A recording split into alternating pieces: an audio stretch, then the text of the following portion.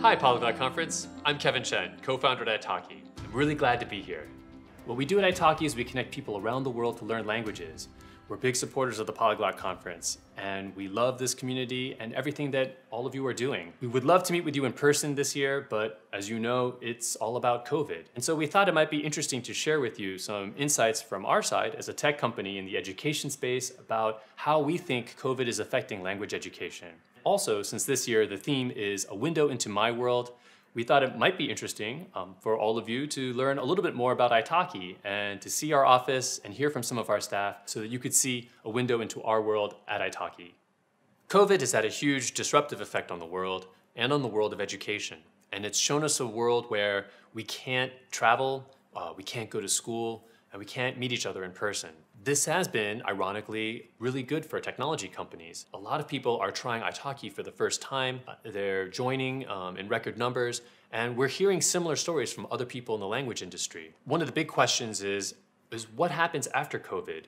Once the virus goes away, will we go back to the way things were, or are we going to continue on with the way we're doing things now? And is technology able to support these new ways of learning? What we're realizing is how important primary schools are. Many parents are worried that their kids are falling behind and that they're not able to provide them the right background and education for their children. Parents aren't trained teachers. What they need are schools that can provide that socialization for their kids. Parents also need schools because they need to work, and schools also play a role as childcare. I think even the biggest fans of online education don't believe that we're ready to take the place of all the aspects of a primary school. We also think that universities are going through a lot of change. Many universities are digitizing their courses, uploading their lectures, doing many things to help bring the costs of education down. And that's good, but I think the problem is universities is more than just academics. It's also about creating an environment and a community for students to transition into adulthood. Online education is able to provide the academics, but they can't provide that college experience. And we think that after COVID, many students will vote with their feet to go back. So what about the world of language education? Are we going back to the way things were before COVID?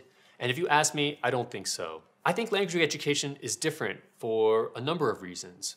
One thing is that learning a language is more informal. It matters less about where you learned it, and it matters more about if you're able to use it or not. Another thing about language education is that it's more skills driven and it requires practice. And the third thing is that there's a strong cultural connection to language learning. In all of these aspects, online education is able to do a lot. And it's for these reasons I believe that the world after COVID is going to be different for people who are learning languages. When we think of online education, we're usually comparing it against traditional. And when we think about traditional education is a classroom that's in a set location at a set time. Maybe you get a certification at the end, and it feels very much like a factory model of education. What online is able to offer today is a much more personalized experience. You can learn materials that you think are interesting. You can study at a pace that works for you. And since it matters less about where you're learning from, you're able to take that flexibility and use it to your advantage. You're able to learn from home, learn at a time that works for you, whether that's before work or on the weekends. In this respect, we think online education is really a step forward compared to traditional. We think language education is also different to other subjects in that it's partly a skill, and that means you need to practice it in order to improve. It's not just about knowledge acquisition. And in that respect, we think traditional education has always had a huge disadvantage because there's only one teacher and many students, and that just naturally means there's less time per student. We often say that in order to become fluent, you need to be able to practice with native speakers. And just like when you're learning an instrument or playing music, you can't just listen to music, you can't just watch videos of it, you can't just play Guitar Hero and expect to play in a band. You need to be able to practice playing with other people in order to improve. That's something that we think online education is able to offer that was very difficult for traditional education to offer before. The third thing I think that's special about language education is that there's a cultural component. Learning from a foreign teacher we think is hugely motivating, and it's an advantage and not like a disadvantage where it can be for other academic subjects. If you were taking the US Common Core, the International Baccalaureate, or the Chinese national exams, you want to find a teacher that shares the same cultural background and understands your national curriculum. In language education, once you're past the initial beginner stages, where it is often very helpful to have someone who speaks your language, you want to find someone who comes from that country because you're interested to learn more about their way of life, how they think. You're just interested to learn more about their society and their country. We think in this respect, foreign teachers are a huge advantage. It's something that draws people into language education. We don't think that language education is going to replace study abroad or living abroad. Those are still life-changing, important experiences.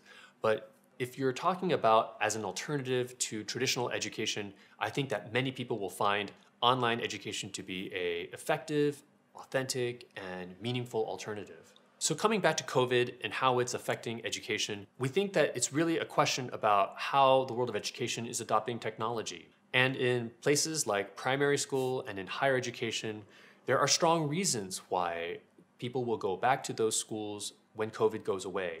But when it comes to language education, we think that there are strong reasons why people will adopt the new technology. Because of the nature of language education, that it's less formal, that is more skills and practice-based, and that because online education offers the opportunity for more personalization as well as these international cultural connections, we believe that COVID isn't just a one-time event. What it has done is it's exposed many people to the new possibilities, and it's the acceleration of an existing trend. One final idea. What COVID has shown us is that we are ultimately responsible for our own education.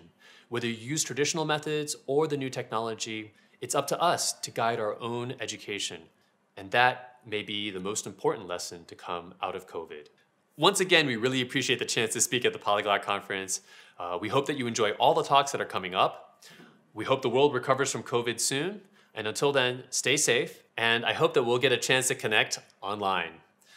And with this year's theme in the Polyglot Conference, we now want to show you a window into our world. All right, so as part of Windows into My World, let's take a short tour of the office. Come on. Hey, Ilya. Hey, Kevin. Hey, you know we have our friends at the Polyglot Conference? Yes, I'm aware, the window to my world. Yeah, that's right. So it's all about hearing more about italki staff, and they'd love to hear more about your background. How'd you get interested in languages? Oh, me? I studied many languages. Actually, why don't we tell that to our friends at the Polyglot Conference? Sure, let's do that. So my name is Ilya, and I work as a data analyst for italki. I joined particularly because I've been studying many languages throughout my whole life. One of the biggest challenges in terms of languages I had was Korean. After a year of college, I actually went to Korea.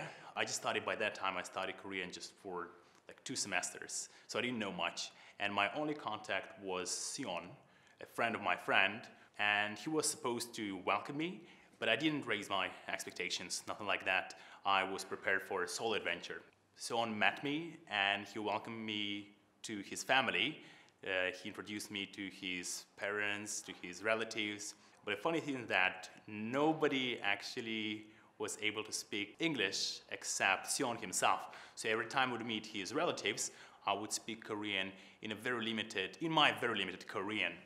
And I think this was a summer that made me empowered in terms of languages, because I felt that my journey would be very different if I did not speak any Korean.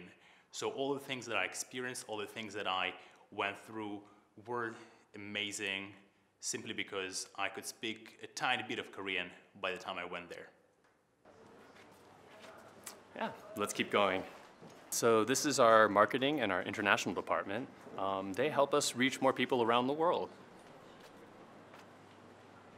Hey, Itza. Hey, you got a moment? Hey, what's up? Hi, Kevin. Yeah, hey, these are our friends at the Polyglot Conference. Hi. This is so cool. Yeah, this year's theme is Window into Our World. And it's basically asking about how languages have affected our lives. Oh, cool. So it means like how it changed their lives, or like, oh, that's so cool. Would you share your story? Well, actually, it's a long story, but... That's cool, that's cool. Oh. Why don't we tell our friends at the Polyglot Conference? Okay, all right. Hi, I'm Itza. I'm the social media manager at italki. I come from a mixed race family, so my mom's Mexican, my dad's Belgian. So really, I had to learn to speak Spanish as well as Dutch and French to just know how to communicate with family. Learning languages allowed me to position myself and understand different cultures a little bit better. But it wasn't always perfect, obviously. Like back in the days, there was no internet to, teach me Spanish or French. And I think it's so refreshing to have a platform like italki now that can really help people to, through the internet, connect with their heritage or connect with the culture that they're from or understanding other cultures. Let's see some more. Here's our tech team and also our product team. And yeah, we'll just go around and take a look. Hey, Joseph. Hey, Kevin. Hey, what are you up to? I am trying to work out some user segments, trying to understand why our users learn the languages they learn. Oh, cool. I just wanted to let you know that we're doing a short tour of the office for the Polyglot Conference. Wow. They wanted to know a little bit more about how you got into languages. The theme this year is Window into Our World. Oh, that's nice. Yeah. Why don't we go into a different room and you can tell the friends at the Polyglot Oh, Conference. I thought you were going to ask. I'm Joseph. I'm a data scientist at italki. I'm from Nigeria. I am an Igbo man, and we speak Igbo.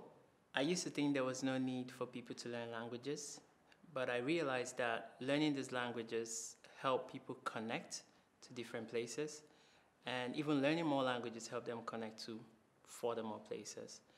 I'm learning Chinese as I speak, and I used to live in Suzhou, and now I'm in Shanghai. When I look at data at italki, I realize a lot of people learn different languages from different people across the world. And when I look at the numbers, I see that there are lots of people who generate these numbers. And these people have a story to tell. I have traveled and worked in different countries. And the best part of it is experiencing the different cultures and languages that I have seen in those countries. And I would advise that people do the same. Yeah, let's see who else is around. So at italki, we have a lot of meeting rooms that we've named after constructed languages. So for example, Esperanto and Ido. These are some of the international auxiliary languages around the world. Oh, hey, Yvonne. Hi. Hey. Say hello to our friends at the Polyglot Conference. Hi. Heard you speak a lot of languages. I'm not a polyglot, but I've tried a few languages. I did German and Japanese before, and now I'm doing French. I also speak my home dialect, Changsha. Wow, that's great. Would you mind sharing more about your background for our friends around the world? Sure. I grew up in a small town in the middle of China where people don't even speak standard Mandarin. But I always had a dream of traveling around the world. So when I was 25, I had the opportunity to travel abroad. I ended up visiting 14 countries, hearing over 10 languages. Talking with different people about their languages and culture is always fascinating, especially in their native languages. The most important life lesson I learned from those conversations was never judge, because everyone has a story, a different reason, and a different way of looking at the world. They're great stories about how languages have had an impact on our lives, and I hope that you found some of the stories here at italki interesting and maybe shed some light into your own language learning journey. You never know where languages will take you. I think it's time for us to say goodbye. I hope you enjoyed this short tour of our office, and thanks again to everyone at the Polyglot Conference, and thanks again for being a part of our world.